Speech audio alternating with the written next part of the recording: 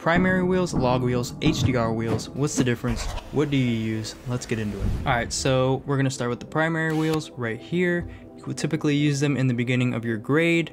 You have your lift, your gamma, and your gain, shadows, midtones, highlights, and then you have your offset, which is a global exposure adjustment. Each one of these adjustments is very broad. While you are targeting either lift, gamma, or gain, it will affect the entire image. So these are the most natural feeling adjustments. Next, you're gonna have your log wheels. These will typically be in your secondary corrections or toward the end of your grade. These affect the shadows, midtones, and highlights. These are more precise. Let's take a look at what I mean. As you can see, if we adjust shadow, it's only affecting the shadow. Same with midtone, same with highlights. And the same thing applies to your hue adjustments here. Next, you have your HDR wheels, which will typically be in your secondary corrections. You have 6 different zones to adjust: black, dark, shadow, light, highlight, and specular. And if you click up here, you can adjust the range of the zone as well as the fall off, and you can create new zones. Within each zone, you can also adjust the hue, the exposure, and the saturation. So this one is even more precise, but more time consuming. The truth is, a combination of using all of these in your grade will lead to great results.